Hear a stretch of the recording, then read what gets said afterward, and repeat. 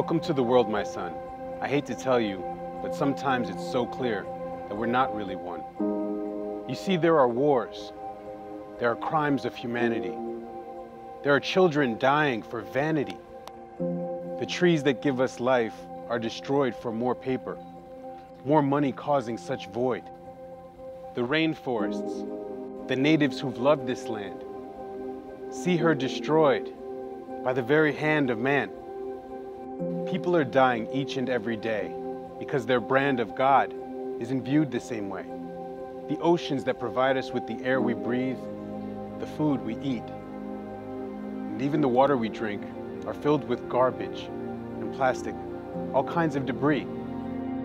What do we say to the 30 million global slaves today when most people think that slavery was a thing of yesterday? We are torn, we're tied, we face the lies in each day. But will we choose to simply turn and walk away? It's easier to run, to hide in dismay, than to live your truth each and every day. It's time to open our eyes to the world in which we live, our God-given planet, its abundance and gifts.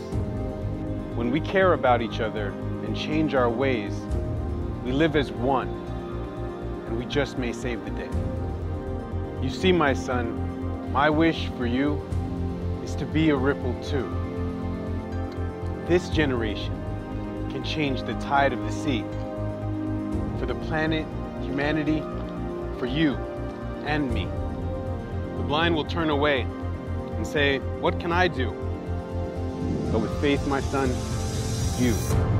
you can be a ripple too. Word.